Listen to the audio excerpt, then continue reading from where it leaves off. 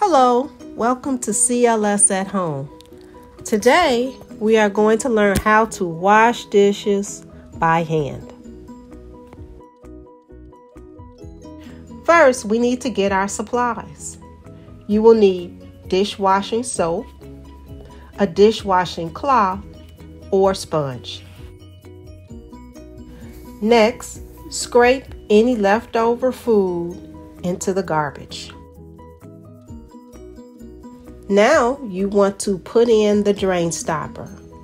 Turn on your warm water, and while the water is running in, put in 1 or 2 squirts of dishwashing soap.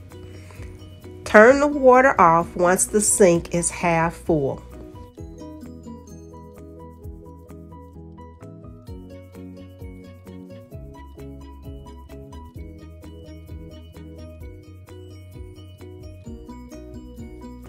After the sink is half full with warm, soapy water, you want to put in a few dishes to begin soaking. Now you take one dish out and begin washing. Make sure you wash the front of the dish, wipe several times along the front, turn around and wash the back of the dish.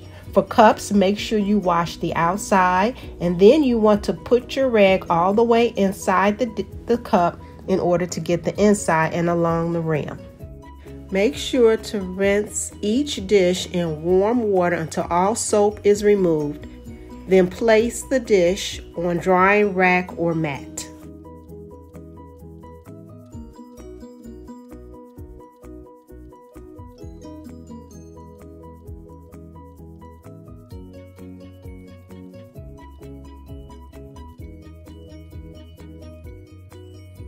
For knives and any sharp objects, you want to be very careful.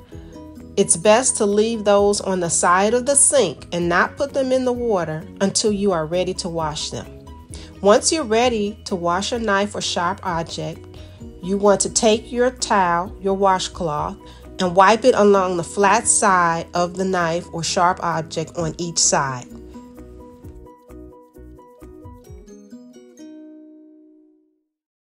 Once you have finished washing all the dishes, then you need to clean the sink out. First, remove the drain. If there is any soap left, you need to turn on the water and rinse out any remaining soap bubbles. Then, take your washcloth and wipe down the sink until it is dry.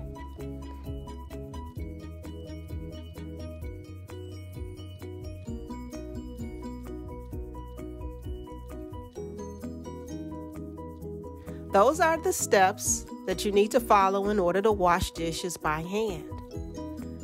If you would like to learn how to dry dishes by hand, stay tuned for my next video. Thanks for watching.